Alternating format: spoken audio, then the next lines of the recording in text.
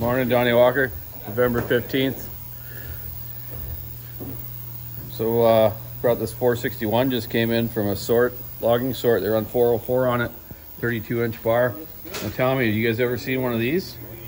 Oh my God, this 461 cylinder just blew right in half. All the bolts are still done up. There's the boot for the carburetor. Here's the cylinder. Now that's the way to make a cutout view, eh? Look at that, every bolt was still in. This thing just blew right in half. Can you imagine running this and all of a sudden, boom! Too funny. Now I thought I've seen everything, but this is one for the record books. We'll keep this on display.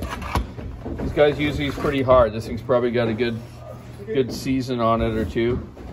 So it's done its tour of duty. Definitely now.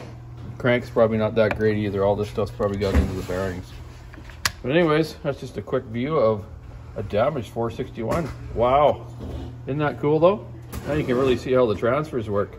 It's got a mind of its own. It's got a split mind. Okay. There we go. Keep your saw on the woods. Stick in the road. Rubber on the road. Look at the walkersawshop.com online store. Yeah, wow, I just am amazed. Hey, Sam? Oh, Sam didn't want to be seen again. Okay, have a good day. Bye.